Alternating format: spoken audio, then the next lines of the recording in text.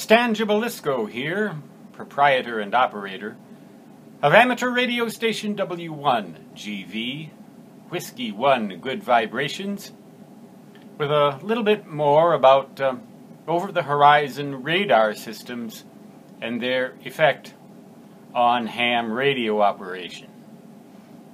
Those of you who are old enough and have been a ham long enough to remember the Russian woodpecker, the famous Russian woodpecker deployed in the Ukraine region of the Soviet Union from roughly 1976 until 1989, will recall what destructive interference it caused.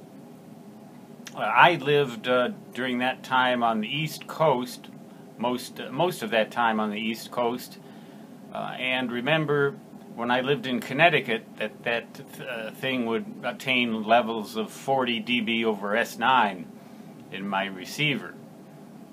It really sounded like a woodpecker, and if you go to my video new OTH radars deployed query, you'll find in the suggested videos section a whole bunch of different videos dealing with different types of systems, all of which involve the radiation of electromagnetic waves into the ionosphere.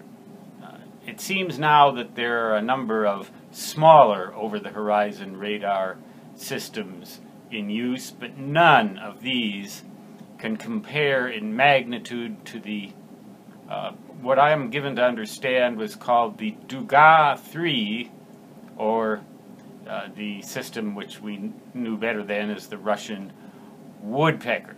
That antenna is also shown in a couple of videos, several videos in the suggested videos section. It's not hard to find it. I mean, you know, if you want to look at it, there's a lot of propaganda that goes around, that surrounds the history of this thing. But when you look at the antenna structure very carefully as you watch the video, you'll see that it appears to be a gigantic phased array of dipole antennas fed with open wire transmission line. Very interesting. And an array that massive, which would constitute really a gigantic broadside array, is a beast that I would love to connect to my radio and get on there and see if I could see what I could hear and what I could work with it. Imagine a phased array of that size connected to your radio. Imagine what you'd hear with it. I can. I've got a pretty vivid imagination. But, alas, some dreams are better not realized.